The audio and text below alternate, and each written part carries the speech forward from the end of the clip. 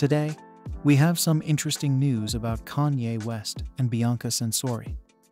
They are currently in Japan, and they rocked their craziest outfits ever. Let's get into the specifics.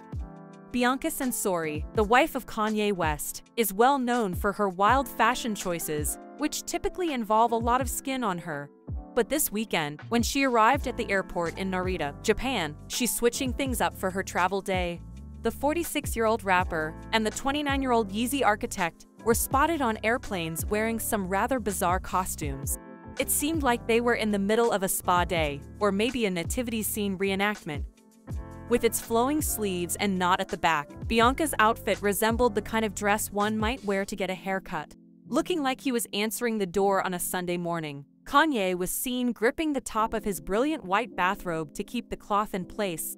Beneath Bianca's robe, she wore a white turtleneck and also a black durag as part of her outfit. For one of the first times, Bianca has garnered media attention for a style that doesn't go over the limits of nudity. The model has maintained constant attention from the public thanks to her provocative wardrobe choices, which have included several barely there ensembles and even a few that flash the coochie.